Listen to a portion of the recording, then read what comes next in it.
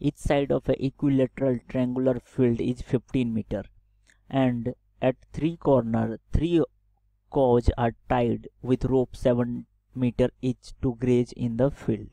तो find the perimeter of ungrazed field. ठीक है, तो यहाँ से अगर अपन देखें तो अपने को क्या कंडीशन गिवन है, अपने पास एक इक्विलेटरल ट्रायंगल फॉर्म गिवन है, 15 मीटर लेंथ है उसकी। ठीक है, तो लेट्स से यहाँ पे अगर मैं इक्विलेटरल ट्रायंगल कुछ ऐसे ड्रॉ कर दूँ, ठीक है, तो ये लेट्स से अपने पास क्या आ गया, यहाँ पे इक्विलेटरल ट्रायंगल हो गया। ठीक है, अब अगर लेट्स से इसके वर्टिसेस क्या है, ए बी और सी।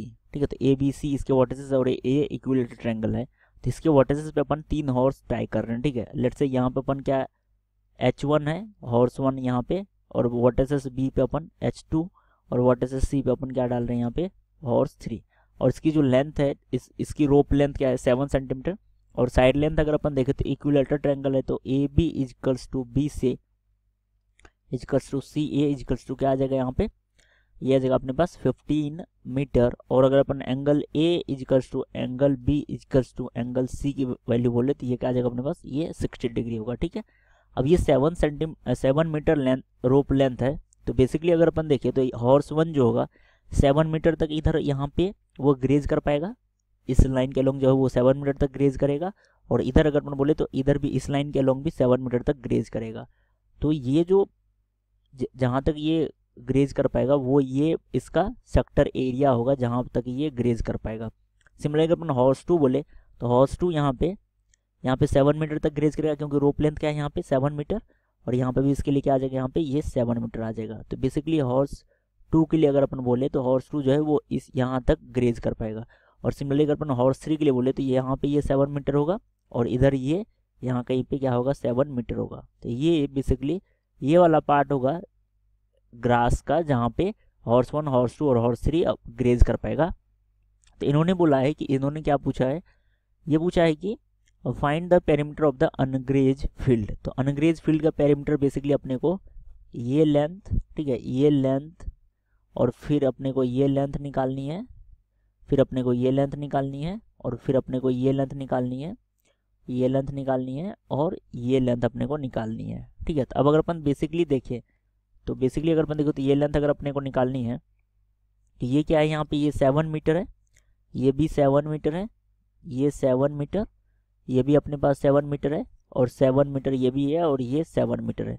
और टोटल लेंथ क्या है, यहाँ पे टोटल लेंथ गिवन है कि ये 15 है, तो ये कितना आएगा यहाँ पे, ये लेंथ आ जाएगा अपने पास 1 मीटर, और ये लेंथ भी अपने पास क्या आ जाएगा यहाँ पे 1 मीटर, और ये लेंथ भी क्या होगा यहाँ पे 1 मीटर। ठीक है, तो बेसिकली अगर अपन देखें तो ये साइड के अलोंग जो इसकी लेंथ है वो क्या है 1 मीटर है अपने पास। ठीक है, लेट्स से अगर मैं यहाँ पे इसकी वैल्यू लिखूँ तो इसको मैं L1 L2 बोल देता हूँ, इसको मैं M1 M2 बोलता हूँ, और इसको अपन N1 N2 बोलता हूँ। तो यहाँ से अगर अपन बोले तो L1 L2 की वैल्यू जो होगी वो M1 M2 के इक्वल होगी, और वो N1 N2 के इक्वल होगी, और वो किसके इक्वल होगा, वो 1 मीटर के होगा, क्योंकि टोटल लेंथ यहाँ पे ट्रायंगुलर साइड्स की लेंथ क्या है यहाँ पे 15 मीटर, और ये 14 मीटर हो गया, तो बाकी जो L1 L2 का लेंथ होगा 1 मीटर, सिमिलरली M1 M2 का लेंथ 1 मीटर।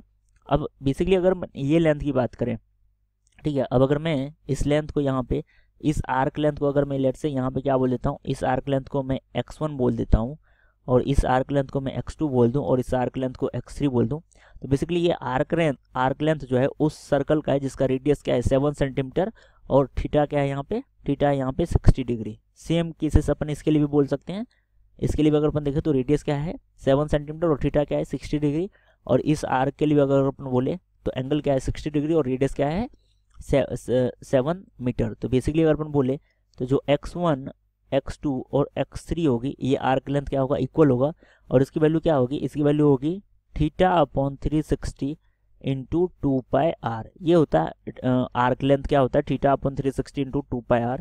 तो थीटा की वैल्यू क्या है यहाँ पे 60 डिग्री अपॉन 360 इंटू क्या आ जाएगा यहाँ पे 2 into pi into are. Are की वैल्यू क्या है यहाँ पे 7 सेंटीमीटर।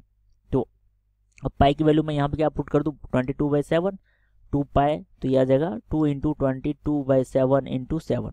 यहाँ से अगर अपने इसकी वैल्यू देखो तो ये क्या आ गया 60 से ये आ जाएगा यहाँ पे 6, और 2 से अगर अपने इसकी वैल्यू तो ये आ जाएगा 3, और 7 से 7, तो ये बेसिकली आ गया अपने पास 22/3 यूनिट लेंथ x1 x2 और x3 की वैल्यू। तो अब अगर मैं फुल पेरीमीटर बोलूँ यहाँ पे तो पेरीमीटर क्या होगा, पेरीमीटर हो जाएगा L1 L2 plus M1 M2 plus N1 N2 plus ये आ जाएगा X1 plus X2 plus X3। ये यहाँ पे क्या आ जाएगा, ये अनग्रेज ग्रास का एरिया मतलब पेरीमीटर हो जाएगा। यहाँ से अगर अपने इसकी वैल्यू देखो तो L1 L2 क्या है 1 प्लस 1 प्लस 1, ठीक है। तो ये क्या आ जाएगा 1 प्लस 1 प्लस 1, और X1 की वैल्यू क्या है यहाँ पे 22/3 प्लस 22/3। तो अब अगर अपने इसकी वैल्यू देखो तो ये क्या आ गया, ये 3 plus 22 which is equals to 25 metre. तो जो पेरीमीटर होगा वो क्या होगा 25 मीटर।